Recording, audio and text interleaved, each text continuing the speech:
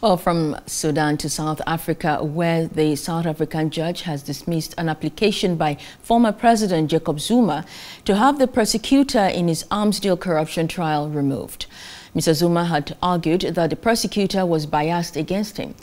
He also had submitted a special plea to a high court to have him replaced.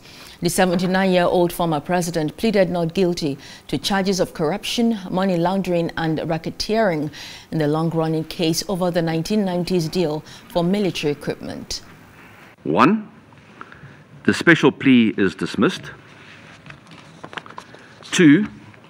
The matter is directed to proceed to trial in respect of the not guilty pleas of Mr. Zuma and Thales. Caught all the parts of my summary. The written document is going to reach you soon. It does look. Yes. We'll resume that at 2:15. Court will rise. Hello. Hope you enjoyed the news. Please do subscribe to our YouTube channel and don't forget to hit the notification button so you get notified about fresh news updates.